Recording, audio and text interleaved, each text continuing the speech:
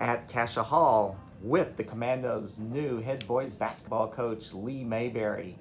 And Lee, you've done just about everything in your basketball career. Played in the NBA, played in the Final Four, won a state title, high school title as a player at Rogers, but you haven't been a high school head coach previously. So why now? Why are you now the Cascia Hall head boys basketball coach? Well, first of all, I'm very excited to be the head coach here at Cascia Hall. I think that all throughout my playing career, my coaching career, and some of the places that I have been and been a part of, you always want to kind of run your own program, and I've got this opportunity to do that, and I'm very excited to see where.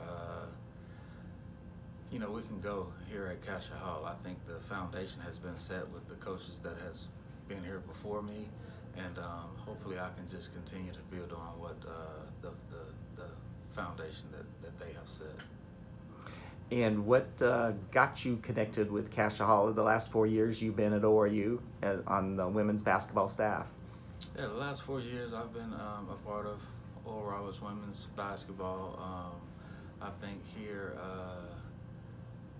after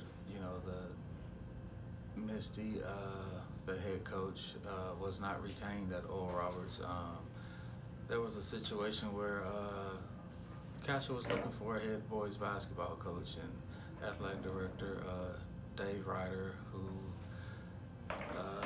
was at Missouri with Mike Anderson, whom I have worked for, Mike Anderson, and I know he was at Tulsa on the men's staff over there with a good friend of mine, Shay Seals, and just I know Dave from a lot of friends and some family that knows him, and we talked, and I'm excited that we have connected, and I'm here at Cascia Hall.